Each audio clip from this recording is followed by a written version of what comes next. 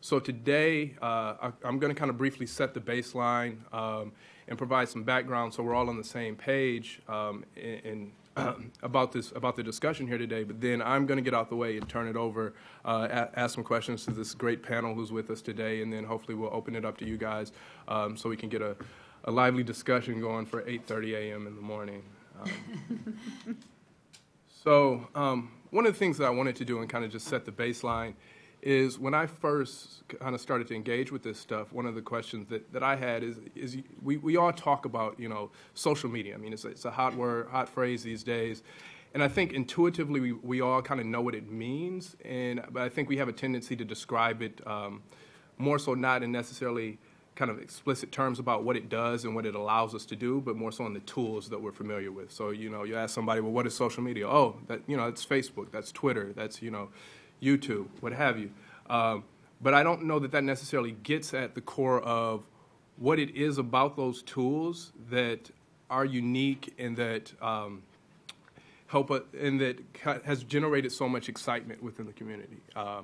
And so one of the things I want to do is kind of look and see, well, what is social media exactly? And doing kind of some searches on this, there's still not, I guess, kind of a consensus definition. There's some things out there, and this is kind of what I came up with, pulling from several sources. I think there's a good book out there called Cognitive Surplus by Clay Shirky, and he delves into kind of some of these underlying principles of new media and what is it that's unique about from previous iterations.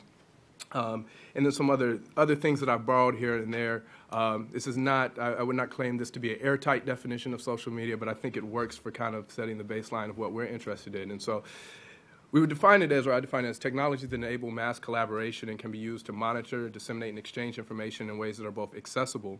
And by accessible, we mean, and I kind of use this to distinguish from kind of maybe traditional communication tools or things like email, where we talk about, an email, if I send that to one person, I can certainly send that to a group of people, right? But in order to find out the contents of what's on that email chain, somebody else has to add me to that group. The distinction here we're talking about is that this information is kind of, it's out there, right? If you're interested in a particular topic, you can go out and you can find it. And certainly, Facebook got in a lot of trouble for, not providing enough privacy settings to restrict the flow of information coming from my account. But in a general sense, these are tools that allow people to access the information freely and openly, as opposed to some type of walled garden that I'd have to go through. And then the kind of second piece of this is a permanence factor to it. And the distinction there is where we talk about, again, other traditional media forms, TV, radio, a telephone conversation. Sure, those may be great to get out messages to a large group of people, but unless, you are purposely videotaping a TV show or, transcribed a radio broadcast, that message is kind of lost, to the ether, so to speak. And so kind of the distinction here is that social media is a blend of both the accessible component and the permanence component. So I'd definitely be interested to hear how people feel about this later on, but I definitely think it works. And so when we move from kind of the underlying aspect of what is social media, then the second question is, well, how do people use social media and what are its uses? And so, again, kind of from the camp, we had several kind of moderated sessions, and we tried to provide a variety of venues for people who were trying to learn more about social media and several new technologies, and just very baseline, how do I begin to use these things, what are they about, all the way up to people who are interested in, I'm there, I'm a believer, I get it, but then what are the next steps within my organization to push this forward? And so in the beginning sessions, we had several participants. One of the participants asked the moderators if they could categorize the uses of social media along 4 dimensions, how would you do it? And the moderators categorized it along these dimensions, which I think provide us a pretty good framework for how we think about kind of progression and use in both the resources committed to use and the level of engagement from a personal standpoint, right? And so you could start out on the far left here with just an awareness and listening, right? If I have an interest in what's going on Twitter, I don't even have to have a Twitter account. I can go look at a conversation across a particular hashtag. But then we move a little bit more to one-way communications where, there may be an organization who wants to push out information, right? And I think actually the DC fire and EMS service is a good example of this. I follow them on Twitter, and they're constantly pushing out information. There's not much conversation going on, but if you just kind of want a constant awareness of what things are happening, that's a place to go. But then we move a little bit further to, maybe I could start as an emergency manager or just, as a volunteer who's interested in these issues, having a conversation with my constituents or people who kind of want to know information and want something from me. And I think a classic example of this, and one that came up a lot during the camp session, was the use of these tools by Mayor Cory Booker in Newark, New Jersey, during the snowstorms this past December, I believe it was. And I don't know if you followed how many people actually, used Twitter, but followed his Twitter account when you were on there, and I think it was partly the difference between how his response to the snowstorms was perceived versus, I think, Mayor Bloomberg in New York, is Cory Booker was very active on these. People were sending him requests. He was responding, retweeting, saying, I'll be there in a minute, and then actually showing up, taking a picture, of him shoveling the driveway. And then we get into this kind of two-way communication, and I think the other thing he did kind of pushing us out a little further is leveraging the community as a resource. It wasn't just, hey, I'm going to be Superman and try to come shovel everyone's driveway, but start to try to encourage the community and use the community as a resource to help each other out, right? And so if you're on these mediums and you're engaged and you've built up a community, when it's time for a large-scale response or even something smaller, you have that community to lean on, right? And so these are kind of the framework that was offered up at the camp, but I think is a useful kind of way to begin to start thinking about these things. And so on the back end of talking about the tools, the other piece of this is, how we as a society are changing, not just in, hey, I have a Facebook page now, but it's more of a fundamental way in the way that we're getting information these days, we're sharing information, the way we're interacting with each other.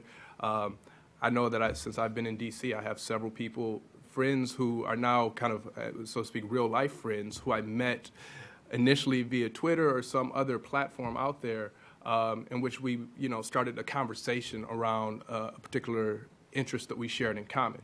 And so the way is, like these numbers up here, 65%, 13%, all of these numbers you can go, a year ago they were all lower, a year from now they will all be higher, right? And so maybe at some point we'll hit the bound, 100%, but they're not, I can be pretty sure in saying this, these numbers aren't going backwards, right?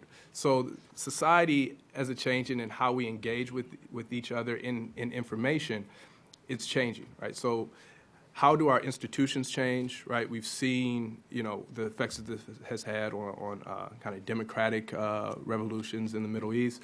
We've seen the news industry in particular deal and grapple with, people are now getting information from many different sources. How do we change and adapt to this, right? And I don't think it's any different for the emergency management community. I think there's either a choice of we can stick to what we've done traditionally and what we're comfortable with, or start to get out ahead of this. And I think Deputy Administrator Serino actually said it pretty well at the camp this past March. Either we get out ahead of this and we're kind of seen as leaders, or and very relevant, or we stay behind, and then we're going to look up in a year or 2 years from now and wonder what just happened, and kind of be pushed to the side is not entirely irrelevant, but less and less so.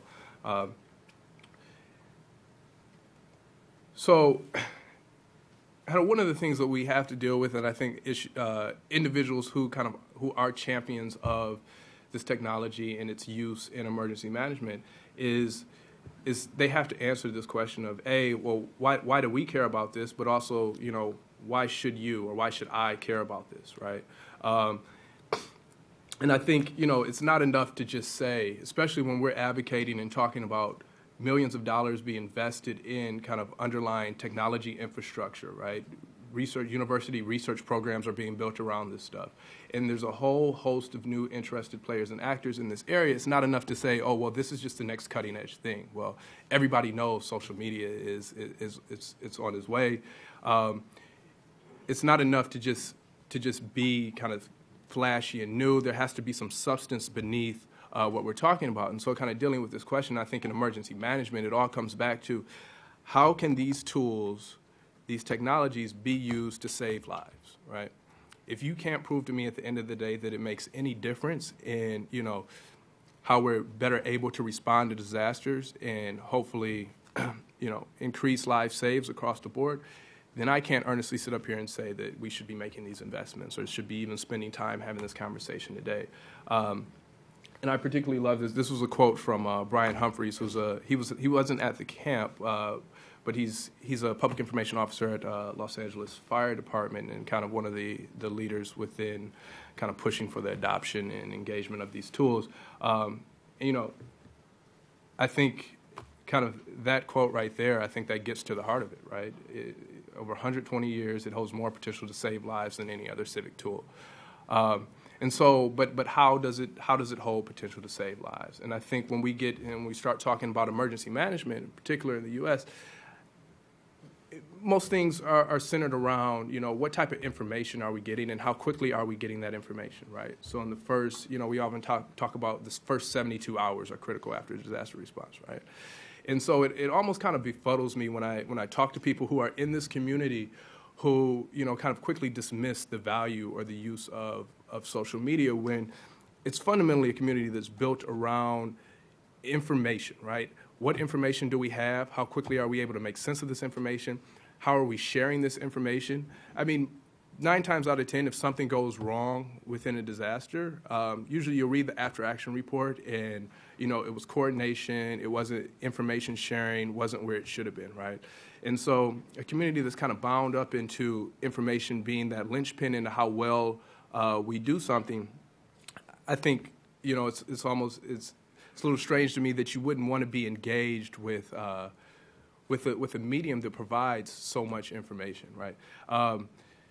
This graphic here. So Twitter likes to think likes to think about particular events, and they use this metric of tweets per second for a particular event, right? And so on an average day, there's about 1,300. You could calculate 1,300 tweets per second across the board.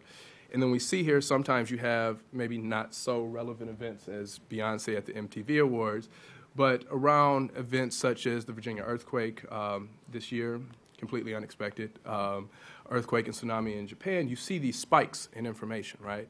And so we've gone from around 1,300 tweets per second to 5,000 tweets per second some coming out of that area, but just the conversation that's being had around this, right? People are focused, people are focused on this, having a conversation, engaged, right? And so I think one of the challenges there is, and the question that we have to answer is how much of that information is actually useful, right? But and one thing that, Yi kind of was talking to me about this, we were having this conversation the other day, is even if you consider, right, so let's take that number down from 5,000 tweets per second for an event like the Virginia earthquake or Japan earthquake, right? 4,000 tweets per second gets you to around 345 million tweets per day in that first 24-hour period, right? Now, let's assume that 99.9% of those are completely irrelevant or kind of redundant or just have nothing to do with what we in the emergency management community are concerned about or will be concerned about in disaster response. Even if you take, that only 0.1% of these are useful, you end up with almost 345,000 data points about that event, right? Those are 345,000, people either have resource needs, there are reports about damaged infrastructure, there's people looking and missing for loved ones. And so there's all these types of things that we care about, and there's this information out there, right?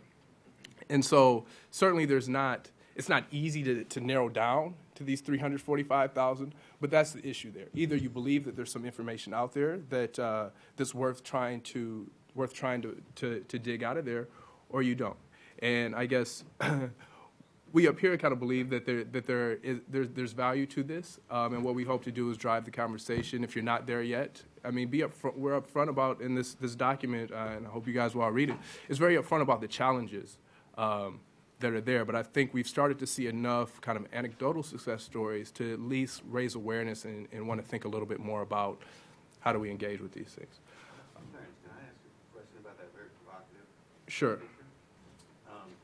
We know since then that the damage in the Virginia earthquake relative to the damage in the Japanese earthquake, that they're not going to have the same percentage of useful tweets.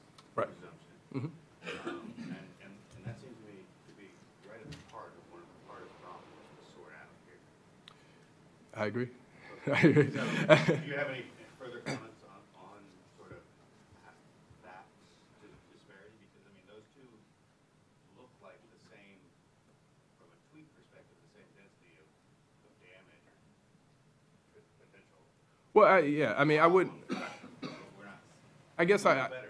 Yeah, I mean, obviously it was not the same damage. The tweets per second, I mean, I think there's a whole host of factors that we need to take into account when kind of contextualizing these numbers. There's just a lot more Twitter users in the United States and a lot more people in this region who are affected by it. But even with that, there were still a ton of people in the United States tweeting about the Japan earthquake, right? So I think kind of in one of the things at the camp, right, is how do you, and I think Pascal would be really great to talk about this in a little bit, is how do you sort through all of that, to get the situational awareness or to find that information. And so, and we talk about this in the paper. I mean, I think there are great tools that people are developing out there in an open source way. I know Ushahidi has developed, it's called a Swift River platform, and it's kind of designed to try to basically filter out a lot of the useless information real time and hopefully get us to some of the important stuff. And I think, each disaster is going to be, there's going to be certain characteristics. We'll say, well, maybe we can, we need 50% of this information and not just 0.1%. But I think moving forward, we need to start developing kind of those rules of thumbs and those guidelines for how we engage with each disaster. I want to get through the presentation, and then we can certainly have more of a conversation, I guess. So I just want to briefly background folks on again, so this report was, again, it came out of the SMEM camp, which happened this past March. And I believe, and Kim can correct me if I'm wrong, the anniversary of the SMEM community is today, or it's tomorrow. It's tomorrow. Okay. And you'll actually see some blog posts around that anniversary, but also a great group of bloggers will have some special posts tomorrow on particular findings in the report and their views on things that have come out. But so kind of briefly, the social media emergency management community, I guess it was founded, for lack of a better word, last year. And if you go on at pretty much any time of the day and you go on to Twitter and you type in this hash SMEM, there's a conversation and there's a group of folks who are talking about these issues and the things that we're going to talk about today. And so it's really what it is. It's kind of a virtual community of emergency managers and kind of affiliated folks who are engaging in trying to answer a lot of the challenges that we've been dealing with. And so this camp, I believe, was the community kind of formed online, again, in kind of true to form with regard to social media. It's not exclusive. Anybody in here can go jump on and contribute to the conversation at any time of the day. But this camp was the first time that a lot of these individuals had, and it was unbeknownst to me beforehand, was the first time a lot of these individuals had met in person, right? But you would think going in, kind of the familiarity with one another, that they had known each other for years, and so that was kind of cool for me to see. And so the camp structure, and I don't know how many people are familiar with the camp or what's called an unconference, is we had this event, but there was no kind of set agenda ahead of time, right? And so what we wanted to do is basically source topics from the participants early that morning, and then formulate breakout sessions around those topics. And so early in the morning, we had a session where we asked people to go out to the board here and post topics, post issues under kind of these larger topic areas. And so we had a topic area for policy, a getting started, a situational awareness, a community building, and several open sessions. And so people went out there, they took these sticky notes, they wrote on the board and said, hey, I'm interested in this, I'm interested in that. And then we had a group of folks who went through the process real time of placing these sticky notes together and formulating tracks under each of these sessions, right? And so those discussions for the rest of the day formed the primary data input, so to speak, for this report, right? And so ostensibly, I mean, there's certainly some of our views represented in this report based on kind of the findings that we saw, but largely a lot of the structure and the main topic areas that bubbled out were issues that were discussed that day. And so we wanted to kind of record those and give a larger voice to them. So also during that day, there was this SMEM11 hashtag. We had this going just as we do today, and we were archiving those tweets that came out. So there was a back channel conversation going on. And what we did is basically use those inputs along with the documents from that day, pre- and post-event surveys to feed into the report. This right here, nobody can see it. I have it posted online someplace, but this is a mapping of the conversation from Twitter on that day, which I thought was kind of a cool visualization. So you can kind of see down here that FEMA was mentioned quite a bit and was pretty central to the conversation on that day. And you can see kind of other folks who were kind of driving and active participants within the community. And so taking those outputs from the camp, what we tried to do in the paper is frame what we were talking about in the context of a larger transformation of what we've termed the domestic response enterprise. We'll hear terms today like whole community, where we talk about not just the government, contributing to these issues or contributing to response efforts, but this whole community approach where you have the NGOs, nonprofit organizations, private sector, and individual citizens who are actively kind of helping to converge and provide response within these events. And so what we're talking about, what we were really talking about at this camp is a transformation of this enterprise, right?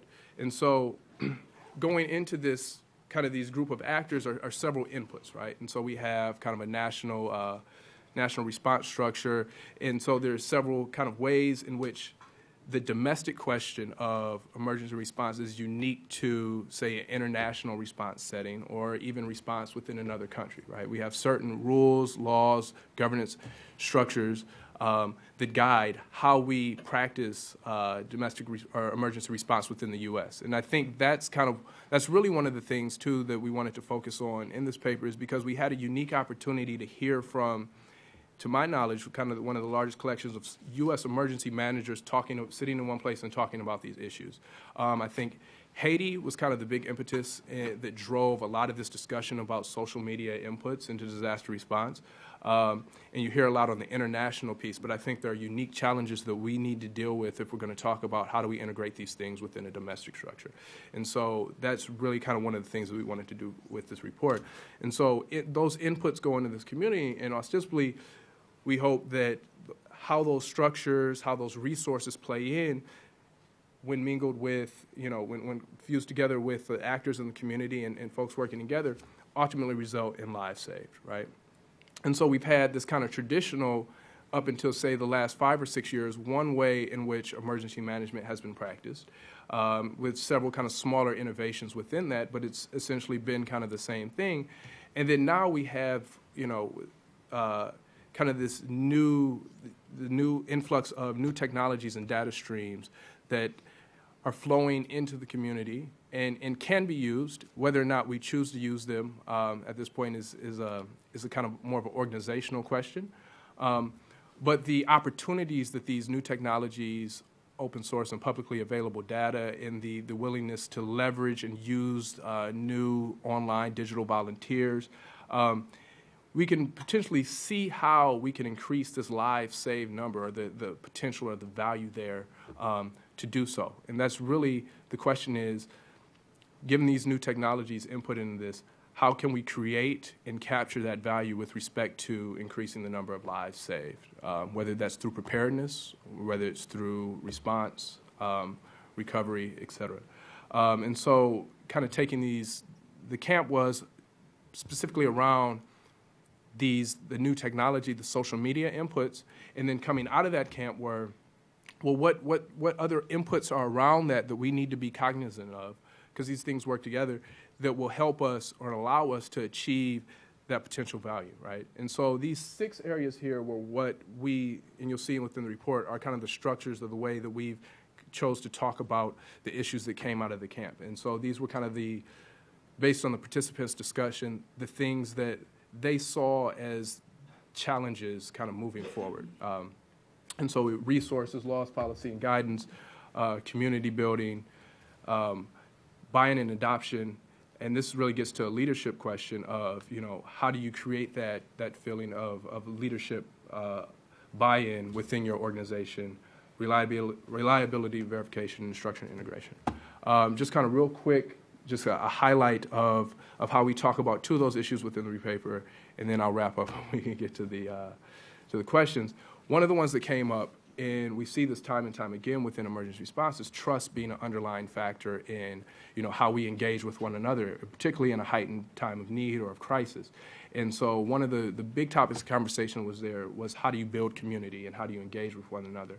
And I have these two examples up here, which I'll try to run over real quick, but I thought these were kind of interesting examples in why there's some value in investing in building the community and what you can actually get accomplished through these mediums. So one of the examples was the New York Times. I don't know if you all remember earlier this year, there was a whole trove of Sarah Palin emails that came out, and folks were really interested in what were in these things. And so the New York Times said, we'll have a great idea. We're going to crowdsource or put these out to the community and say, hey, can you guys help us go through these emails? And they actually received a huge backlash because, people saying, well, no, we don't get paid to do this. We're not going to do your job, right? And so this, people kind of cite this as a failure in trying to, in community building because they hadn't set the expectations ahead of time or engage with the community to be able to have the currency or the trust, so to speak, to go and make that request.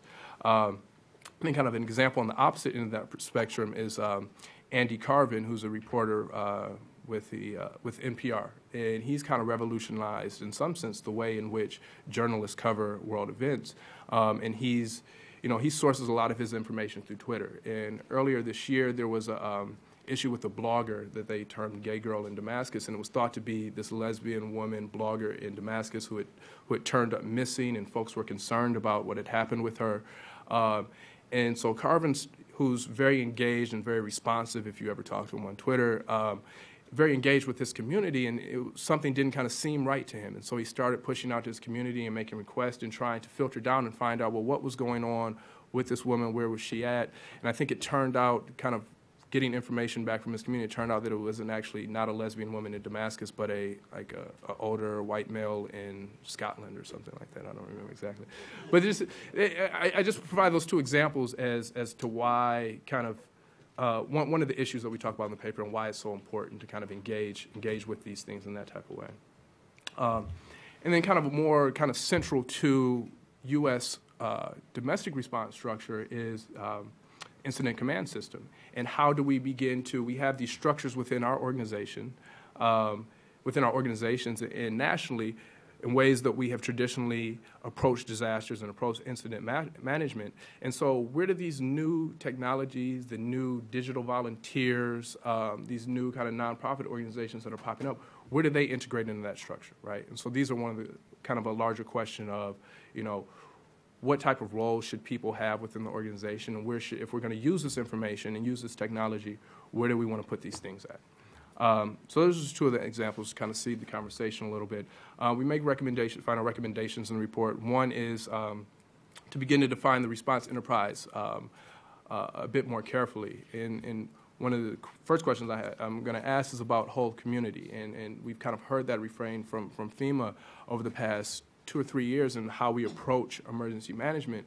And I think we're starting to finally get, I think there's a report coming out this month, but we're starting to finally get a little bit more meat on the bones on what exactly do we have in mind, or what exactly are we talking about when we say whole of community? Who are the actors? What are the structures and guidance?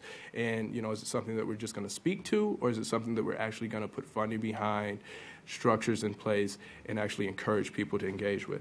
Another one is baseline establishment and understanding kind of what is the technology capacity in our emergency operations centers or in our organizations across the country? Are people engaging with these things? Do they have the tools or to engage with these things? We'll talk a little bit more, and I'll get to these, about messaging value. What are some of the operational benefits? How these things integrate with exercise and real-world events? One of the central issues that I've seen is reliability and usefulness of this information, and I think that gets to the gentleman's question earlier. And then lastly, training and education. I don't know if I went over my time, but now I'm going to open it up to the panel. How are we doing on time? 9/11. Okay. Can I ask? Is that a comment or the time? Gentlemen, your question about, you were talking about looking at the difference of numbers. I want to get in there real quick and just say, does it really matter what kind of numbers we're getting right now? Because we're getting better numbers than we've ever gotten before. So if you look at King County, where I'm from in Seattle, I have 2 million people in my county. If I get 1% of that, that's 20,000 people in a second telling me what's going on, and I get, let's say that 99% is failure of, retweets, garbage, whatever, and I get that 1% of that, that's still more than most likely the officers that I have in the region online, going through a call center, going through a radio, because I have this beautiful, nice radio that works, but only one person can talk to it on a channel at a time, whereas I can get that many more in a second. So to me, I look at it as a responder. I don't care the numbers right now in that process. I'm getting more than what I'm normally getting in a first place. So I'm looking at that as an opportunity for me to expand my situational awareness and capability. Because if I can get 3 types of information out of that 1 second, one, there's no more water at a logistics station for someone to get water. I can help move that process faster. Another, I can get information on where I need to send medical resource teams to a lot faster. And third, I know how much this is a disaster going to be, so if I need to call in federal assistance, I can get them rolling faster because we know that it takes time. And they're doing much better at that, but no one's ready in the federal government to respond like a fire team or a police officer in the field. So those 3 basics information to me, much better.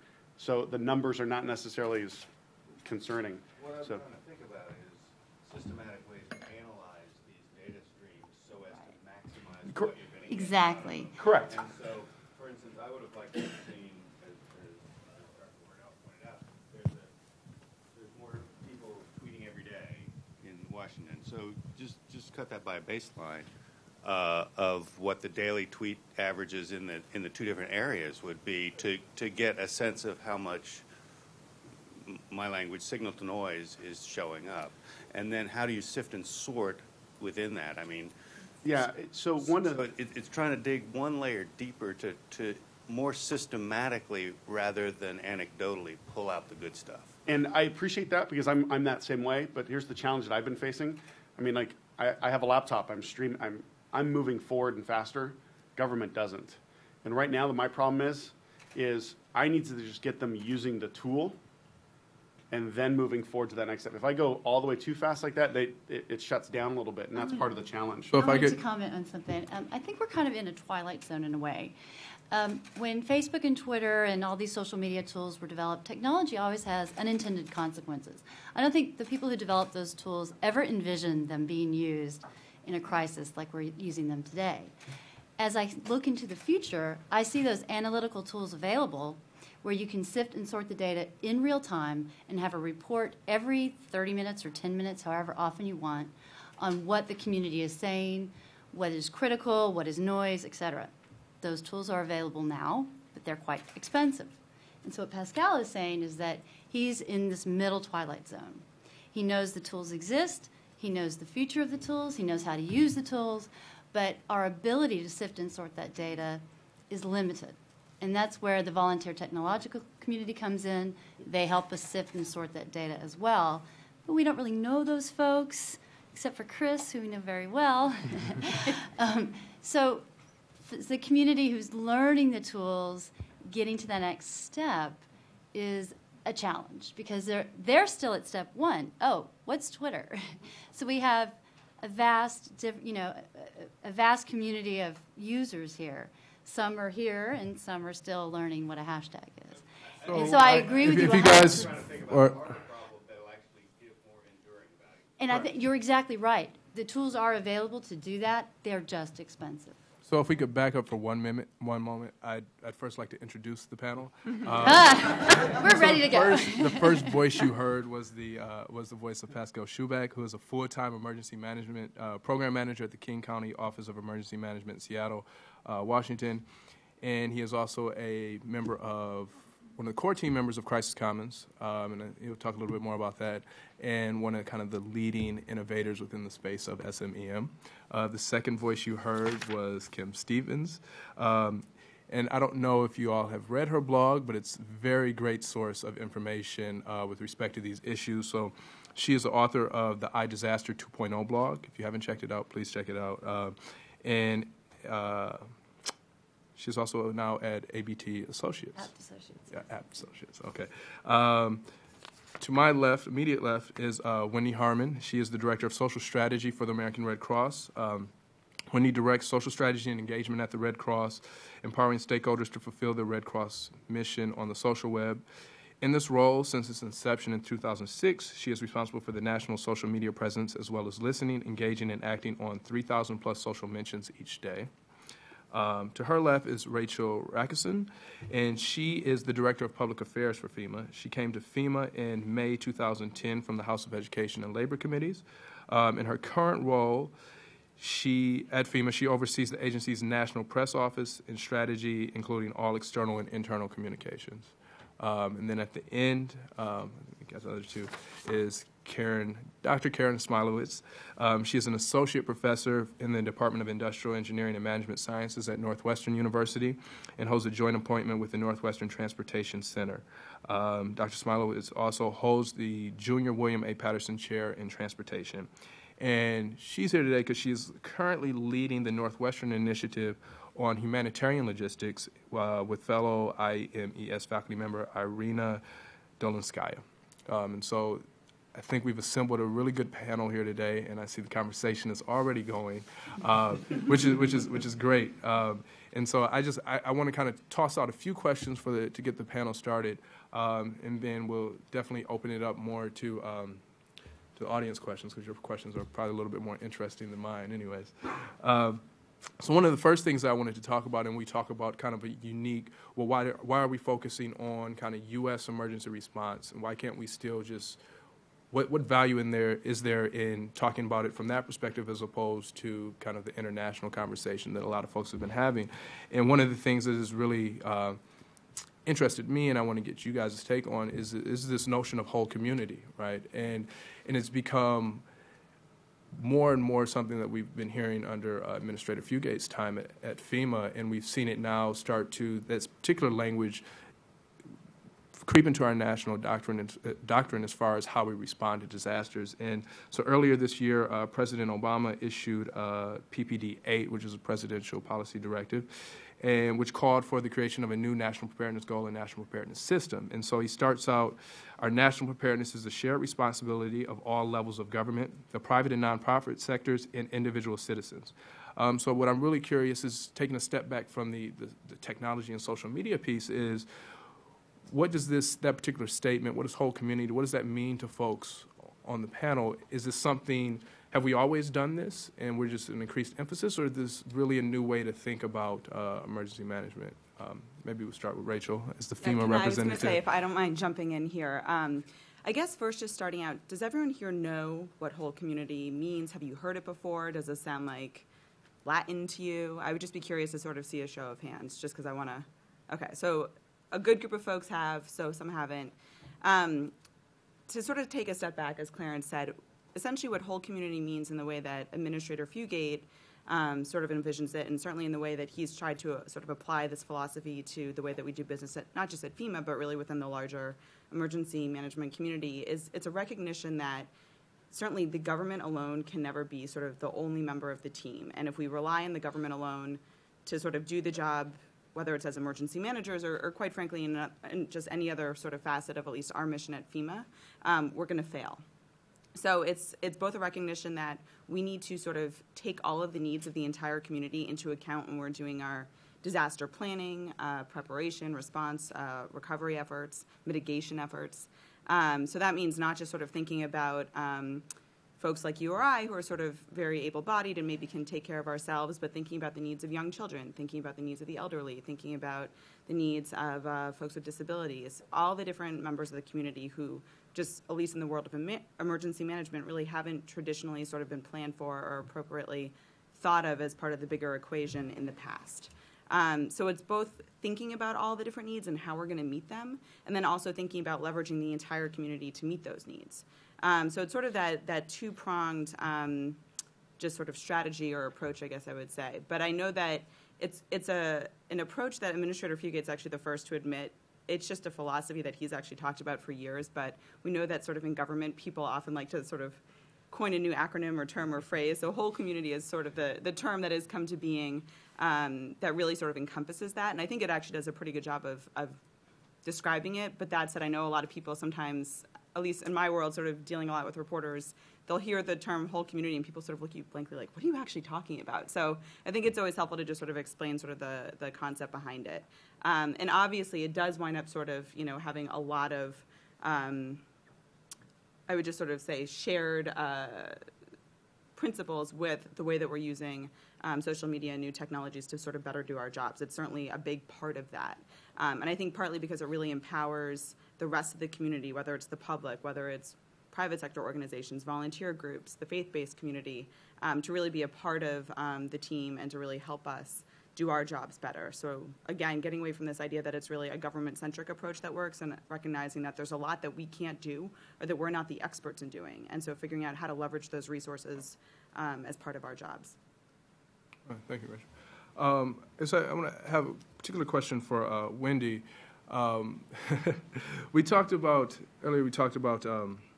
kind of how and I had those numbers up there, how expectations are changing, and it kind of goes into the piece of the whole community, how expectations are changing from the standpoint of what the public expects their kind of response organizations to be engaging with, right? Are you going to be there on a Facebook page to respond to my comments? Are you going to be actively engaged on Twitter? The Red Cross, over the past 2 years, has issued a survey to kind of gauge public use of these tools, and then also what are their expectations with respect to emergency management, disaster response.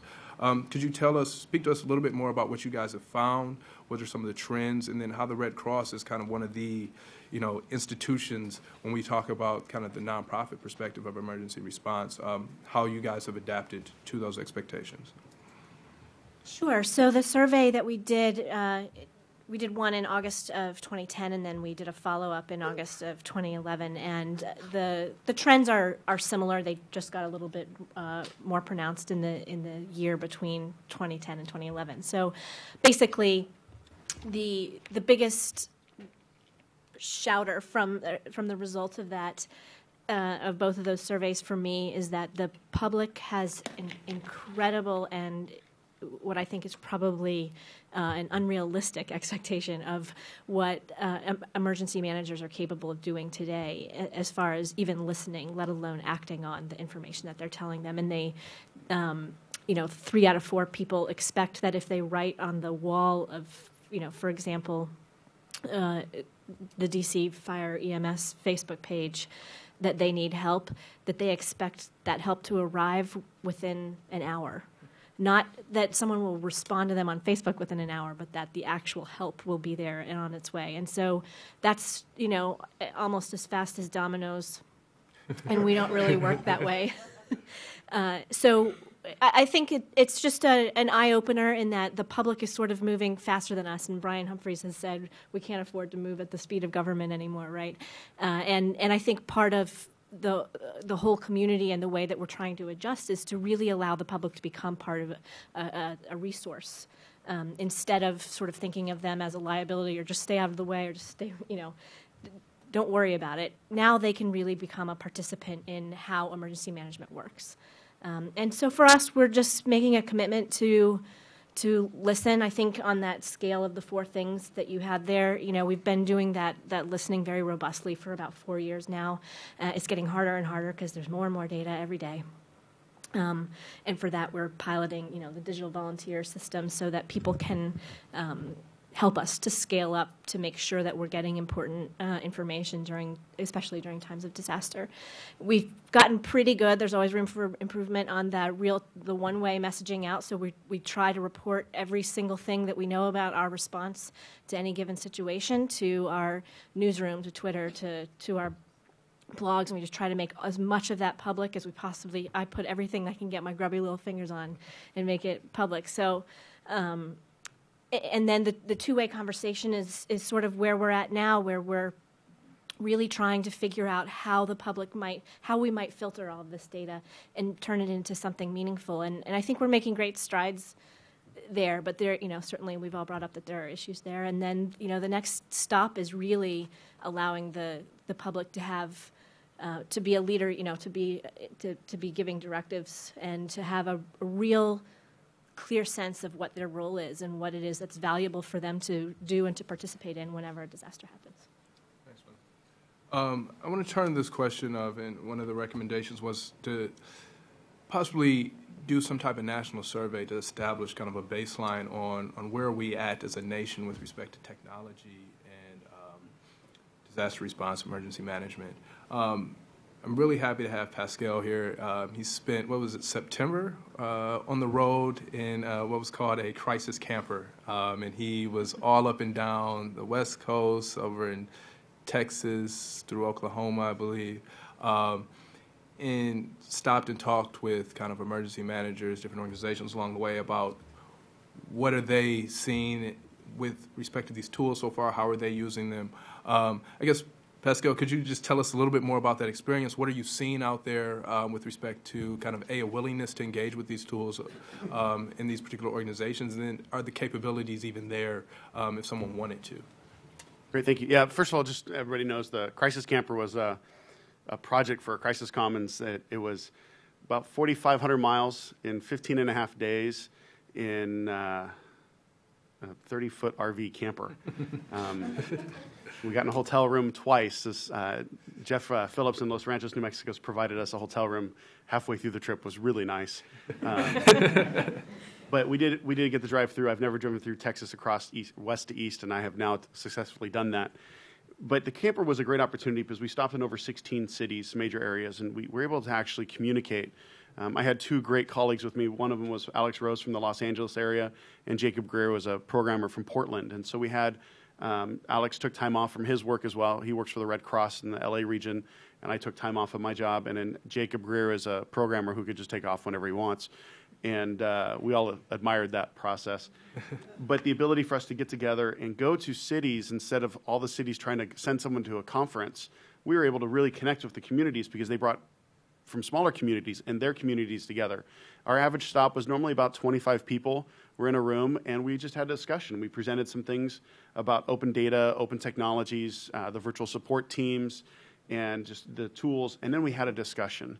We had the ability to ask questions about how could they use it, what policy issues are they fighting, and are there challenges with. What was really noticeable is everyone's dealing with the same issues, the slowness of government.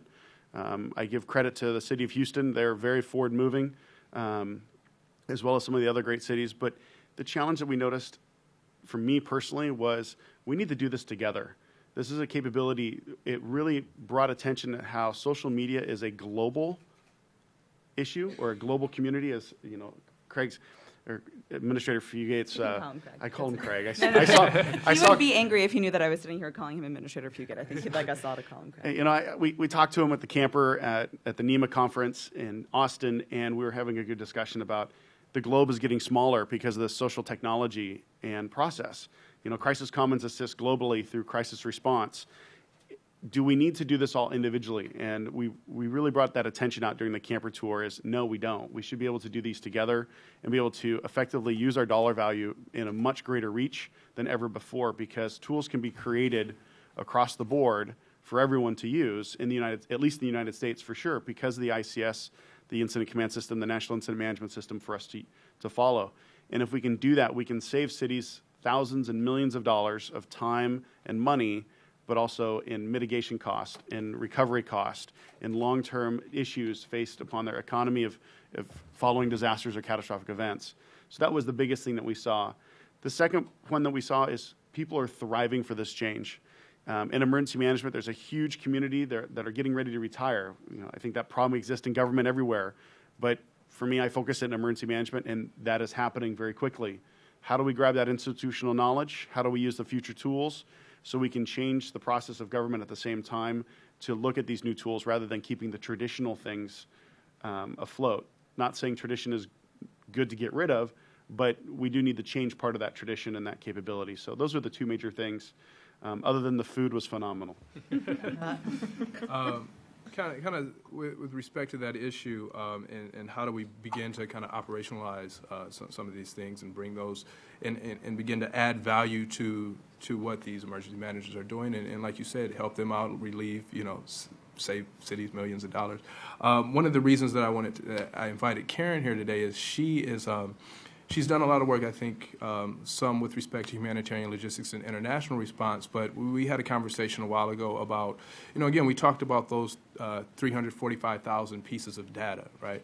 And one of the things that she's been looking at and working on is how can we use this real-time data to inform the decision makers when it comes to things like transportation and routing, right? If we have this kind of information about, 5 bridges are down or in an area, how does that change our logistics and routing plan, real time? Karen, could you talk a little bit more about some of the work that you've done and kind of where you hope that this can go moving forward? Sure. I like the example that Wendy said about Domino's Pizza. Because in my own field of operations research, what we do is route vehicles, look at mathematical models to improve your decision making. So how does UPS get your packages to you faster, or Domino's get your pizza faster? And so a natural question is, well, can we leverage what we know from the commercial side to the emergency response side? And there have always been differences. There are reasons why we can't. But two of the main reasons that people say the models need to be different is lack of technology and lack of data. And I think what you've seen over recent years is that really is changing. And so how do we adjust the way we do our models so that we can make logistics more efficient on the response side? I don't think it's going to evolve to where UPS is because it's just different. Everything you've heard about today, all of those tweets, that's different data than UPS has.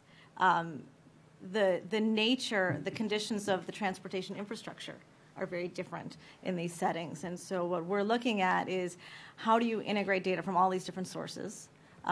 Sometimes people will post data that can easily be incorporated into GIS. Ushahidi is a great resource in that respect. But then others will post a PDF of a map. And so how do you integrate that into your models? So what we've been looking at is, getting to your question of sifting through all the data. What I want to know is what are the conditions of the arcs in your network, or the roads, if you will, if you want to call them that. But, how do we sift through that quickly so that we can make better decisions? How do we dynamically adjust our routes? How do we get to maybe some rules of thumb so that you don't necessarily need the GPS in your vehicle, and so that you can make better decisions on the fly, making use of all that information? So I think it's a very challenging from a modeling perspective to integrate all this data. I think the other point that Wendy made about the expectations also changes the way we do the models. One of the reasons why modeling is different is your objective function is different. If you just use profit maximizing or minimizing costs, which we'll do on the commercial side, I'm going to go to the people who need help, who are really close to where I am, and forget about everybody else. But I don't think anyone in this room would be very happy with that model. So how does that change the underlying model? And I think it's a very rich field for academia, but the important thing is to have, I thank Clarence for inviting me today, because you need to have this two-way dialogue to say, are we modeling the right things? For me, just finding out what data's out there, this, the past couple of years has just been an explosion of learning of all of the data that's out there. We just didn't know 5 years ago what we could use, and that's been really interesting. Well, thank you. I guess, Kim, I have a question for you on kind of training and education, and I know you've kind of done some trainings and built educational models before. And kind of the SMEM camp was almost like a proof of concept, so to speak. It was the first time that I think you guys had done this. And I think we received a lot of good feedback about that model. There were certainly some areas we can improve in. What have you seen so far with respect to kind of training and education with respect to these tools? Are folks out there open to learning more? What are the challenges in kind of conveying that information and kind of the excitement that you have? Well, I think the problem with training is we really aren't quite sure what a best practice looks like. We know intuitively what an organization does is doing a good job. Like Pascal said, Houston's doing a good job. But in the end, do we know if what they're doing is changing behavior? Is it saving lives? Those kinds of things. I think until we have really good handle on core best practices and decide as a community what those best practices are, which your paper also gets to, then we can start to develop more trainings that are more specific. Right now, we're getting to, well, you need to tweet this often, and what's Twitter, and what's Facebook, and kind of the basics. So I know that EMI is developing some training currently, and even they are searching for best practices and trying to get the community to give them examples of what is a good social media campaign. But I don't know that we're quite there yet. So training basically now is anecdotal evidence of what has happened and why that's a good practice and why subjectively we think that people should be doing, you should be using these tools. So I'm kind of, I guess, questioning how we do move forward with that without having really a core curriculum set or even an understanding of target capabilities in this area. And I guess I'm just kind of punting on that. But I think it's an interesting question. Fair enough. Place for Question. future work. This brings up the fact that what you're dealing with here is a moving target. Exactly. Social behavior. I'm Rebecca Goolsby from the Office of Naval Research. And social behavior is changing. The way we tweet is changing. Some practices they're trying to are trying to be moved in. Some are moving around. So I'm very interested in Dr. Smilowitz in the integration of social science into this. Brian Solis said that social media is 90% sociology and 10% technology. And my data mining people get a little upset and ask me to please quote that as 80% or even more. What is the kind of engagement? Who's doing the best work in social science, in sifting and understanding social behavior? Who's out there? Who's the best? At Northwestern, I think. Of course.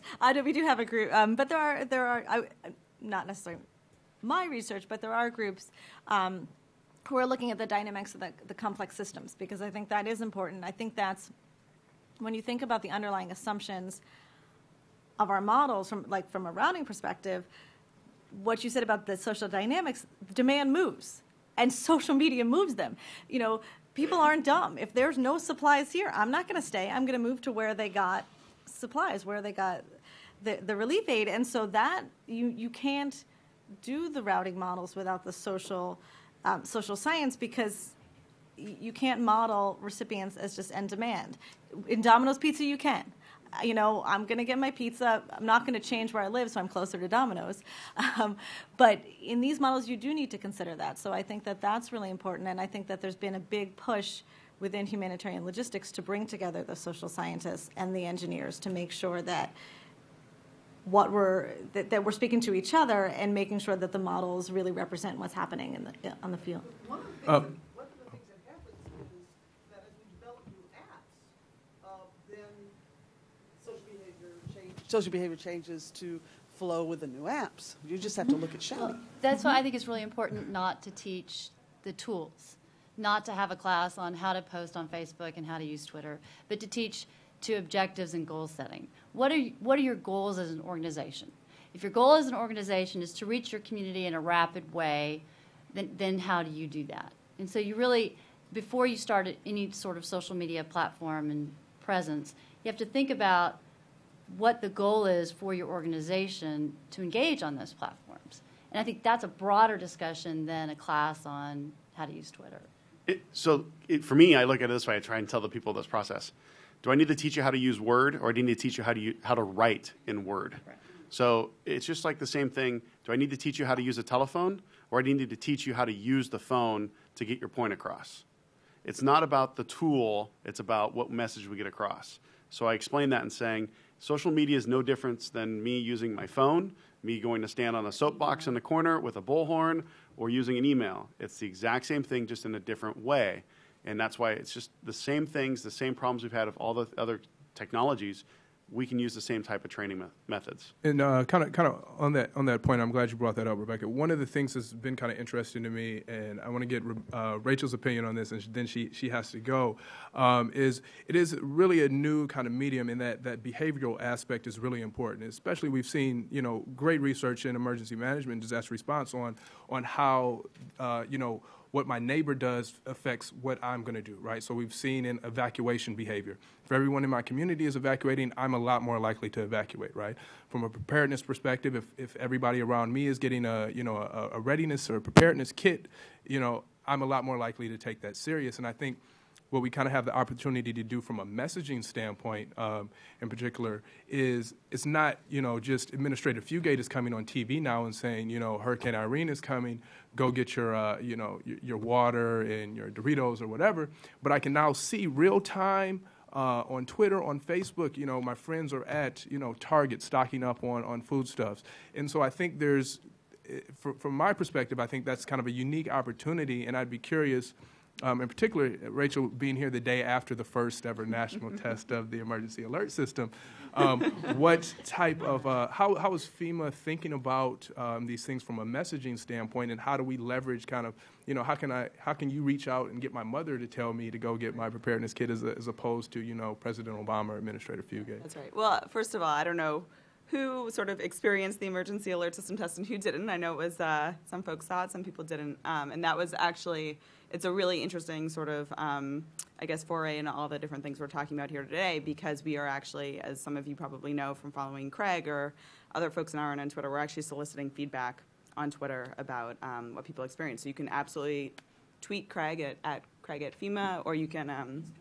He's tweeting now. He's tweeting now, so there you go. Sorry, he is tweeting now. I'm not checking my BlackBerry as I'm doing this. But anyway, so definitely we would be curious to get your feedback. I think there's just so many interesting aspects that you've raised and others have raised about sort of the behavioral piece of this and how that will impact the way that people are thinking about this stuff differently. I mean, you were talking during your presentation, Clarence, about sort of, trust, right? And we know, obviously, that the government is not always the most trusted entity in terms of, what you're going to do and when you're going to do it. People sort of tend to think that, either the government is maybe overreacting to something, whether it's, Mayor Bloomberg yelling at, the hipsters in Brooklyn to get out of the way because of Hurricane Irene coming, or the news media overreacting about a storm. And so I do think that to some extent, when you're seeing, your peers doing things, whether it's, seeing what they're doing on Twitter or they're commenting on Facebook and saying, yeah, we're actually taking this one seriously, it does have a little bit of a different impact and effect on what you will do, as opposed to just,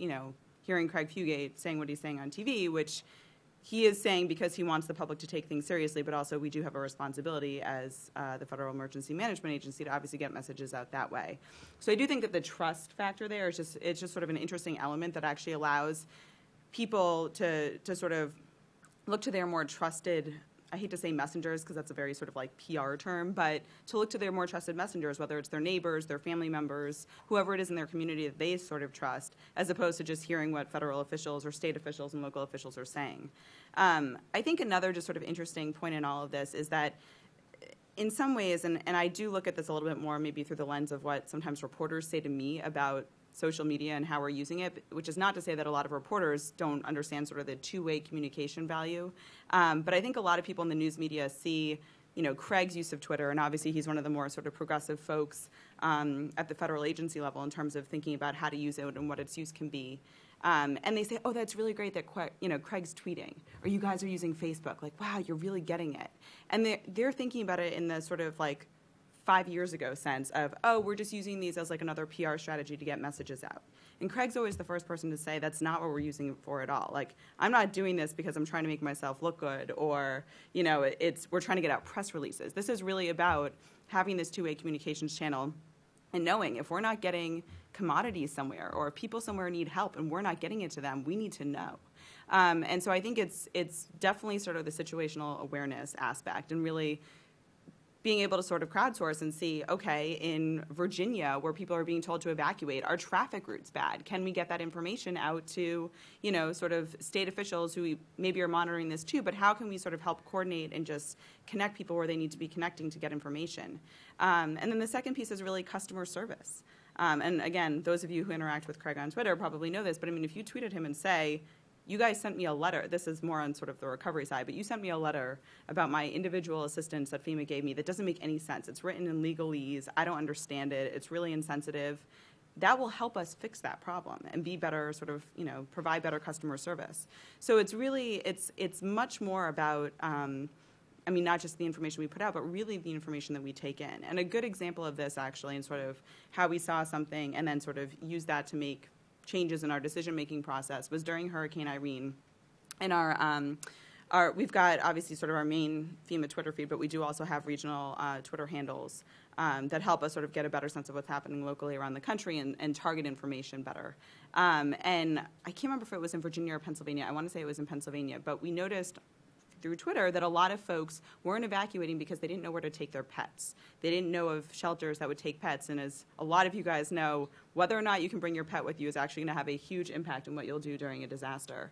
And so we were able to use that information and to really see, it's not like we were just seeing that from, one person or two people, but it was really a problem that was growing, and Twitter is what helped us identify it, to then, work with the state and county officials to make sure that we were getting information out to them about where they could take their pets. And that helped us, it's a very simple thing, but that helped us solve a problem, get better situational awareness on sort of where folks weren't evacuating, and just, help do our jobs, which is actually to, as you guys know, support state and local officials. FEMA isn't, we're not the folks who actually open or run shelters, as the Red Cross knows, but we want to obviously make sure we're almost traffic cops, getting people to the right place, so. No, thank you, Rachel. I know you got to go. Yeah, Well, I'm thank you sorry, for, guys. I would actually coming love to today. stay and continue this. Yeah, no, absolutely. Yeah, sure, real quick. I want to raise the issue of the public affairs side. Mm-hmm. I come from this background, having worked in the State Department. Task forces during counterterrorism incidents. Against reliability. The problems for the incident managers and public affairs people to filter out reliable information and then feed it back. This may happen in natural disasters, but in terrorist incidents, there's a danger of the bad guys injecting false information. Can any of you comment on to what extent you're addressing the issue of how to verify the information quickly, and also important, at least I found, getting the crisis managers to respond to press guidance and quickly to get things out to the public and press, because the last thing you want to say is no comment, et cetera. One approach I heard in a social media discussion at Harvard recently was Al Jazeera had actually trained people in advance, not to be full journalists, but somebody they could count on reliably to report. And I wonder if any thought has been given within the government or Red Cross to try to train people at the local level, whether dedicated police officers or Red Cross officials, for that kind of reporting stream to check out the reliability. So at least the people who have to draft the press guidance, have some assurances of reliability. So Looks like Pascal wants to jump in. I'll let him go. I would say a couple things. One, give us more money to hire more analysts if you want to find out the counterterrorism part, because here's the problem. It's going to happen no matter what. So what I look at it as is it's situational awareness. I grab all that information and I bring it in so that it can then be analyzed. And we have tools and capabilities to analyze that information. If I need more people to do that, then I should be able to call more people to do that. The question is do I need to have that happen in my local EOC, or can that happen somewhere else? What's nice about social media and the technology is I don't have to be in the disaster area to analyze that information. So instead of me having to hire more people to analyze information, why don't I have the people in Denver, Chicago, New York, DC, LA, Orlando, and Atlanta help me analyze the information that's happening in a catastrophic event in the Seattle area? So that's intelligence we can use now, but when you're talking counterterrorism and counterintelligence, there's experts all over the United States and all over the world that do that. They don't need to be here. For local situational awareness, same thing. I don't have to create a call center to answer my phones for recovery hotline when I know I can call Denver up and say, could you guys activate your EOC and get your staff in there on an 8-hour shift, not worrying about disaster, not worried about the weather, whatever it is, to help fulfill the role. So I don't have to increase that expenditure cost. I can use what's already been paid for by Homeland Security funds and other funds to help do what I need to do because of this tool's capability to being global already. If Crisis Commons was able to help Christchurch, Japan, Haiti, and many other areas, in Joplin and Alabama, without ever leaving my house and everyone's homes from a global response perspective, why do we always have to create it locally when we can work virtually, globally together? And as we're saying here at FEMA, that's the whole community. That's the responses community. Let's use that capability to provide it. What we need help with right now, what I see is, let's get that situational awareness together. let's get the tools to filter the 5,500 tweets per second, because I don't know of any 911 center or any intelligence center that can handle that many tweets at that many times, that much in time for a period of time for probably 40, 50 hours following a major catastrophic event. So it's a different change perspective on that. We got a question down front here for a while. First of all, I'm going to play off of your comment that we have unexpected, or expectations. The public's expectations in government has been too high. And I would just put out a possible assumption that perhaps they've been enculturated into relying on hierarchical systems because there hasn't been something else, but now there is something else. And Pascal, in his last comments, sort of talk about how we can create a swarm capability. There is a symposium on social media and governance in times of transition next week. And I'm wondering what you think about the possibility that it's not just about government becoming acquainted with the tools and learning how to utilize the tools more effectively, but in fact the nature of governance is changing, that we have fundamentally different systems now. The public isn't going to wait for government. They're going to build their own swarms. And we're seeing this in Occupy Everywhere, all over the world right now. And I don't have evidence that the government really has a clear vision of what governance means under these circumstances. And I'm wondering if you have any comments on that. Go ahead. I am not a government employee, but I'm a nonprofit employee, and I think the idea that we're really looking at is, we've been for 130 years a very fortressed institution with high walls around ourselves, and what we have to do is tear down those walls and make there be almost no difference between surge communities, ad hoc communities, and people who actually work for the Red Cross. From my observations, a good example is a tornado went through a town, and a 16-year-old started a Facebook page just in her basement, literally while she was sheltering. Within 3 days, had 500 people in the community out of 8,000 on the page. Within a couple of weeks, 2,000 out of 8,000 are on the page. So I'm talking to the emergency manager. Oh, I don't do social media. So he wasn't even really aware of what was happening on the page. And I think what the importance of it, though, is meeting need with the desire to help. And what we often don't talk about, and what we really didn't talk about at the camp, is in the recovery phase, you really have a huge presence on social media of people who want to help and people who want to facilitate that help getting to those who need it the most. Donations and volunteer management is part of our plan that we really don't exercise very often. We always exercise law enforcement and fire. We exercise those parts of the response 24 hours. The recovery phase is very difficult to exercise. So a lot of communities are surprised when donations start showing up within 3 hours of an event happening. How can you leverage those social tools to intercept those donations and make sure they go to the right place? And I think that the whole community concept is really actually brilliantly employed in this space. You have a community of already existing organizations who can be together on a platform in a collaborative nature before the event to help facilitate donations. For example, if I want to know where I want to donate, where can I provide a donation for Christmas or for Thanksgiving in my community? If I go to that one page, I could find those organizations and make my donation. If that platform existed after a crisis, I would know to go to that platform so I could have a donation. I think somebody had a comment. Rebuild Joplin is my favorite example of this.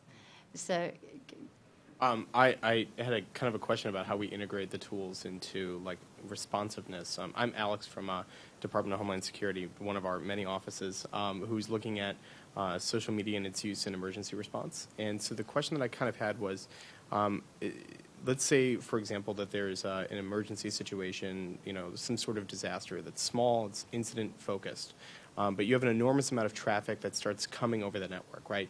People start, tweeting, they start sending photos, they start uploading those things onto Facebook or any of their social media platforms. But the emergency response center is just generally unaware within a short period of time that there is an emergency happening in that space, right? So the example that we heard on another panel was when I think it was the Delta flight that crashed into the Hudson River happened. Somebody uploaded a photo to Twitter faster than anybody had called the 911 center.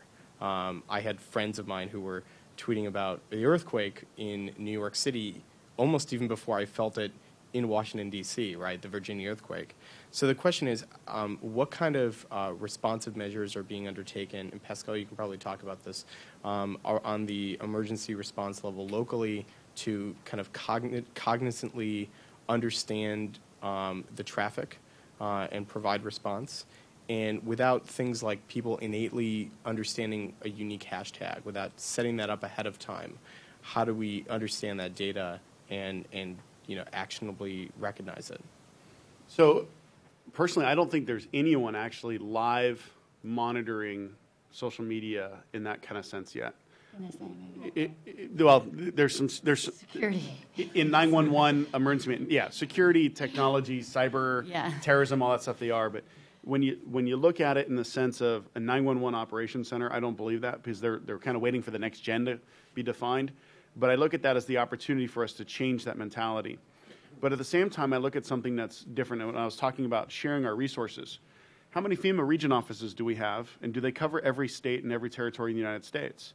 Do they have a 24-hour RRCC response center? Yes, it's manned. Why can't we use existing structures to help alter and modify to these new technologies, and go to Craig and say, Craig, let's build situational awareness for social media tools inside all the RCCCs, but allow local agencies, so allow King County, allow Seattle, allow the state to sit inside the RRCC and unify together. We have those kind of in some areas, but they're called fusion centers. But they're doing something different than what we're trying to do. And I don't think they're able to adapt to that because they're focused on a very sensitive area, which is great. But it's the daily process. It's a small chemical truck that spills over and leaks pneumonia, and we need to evacuate an area.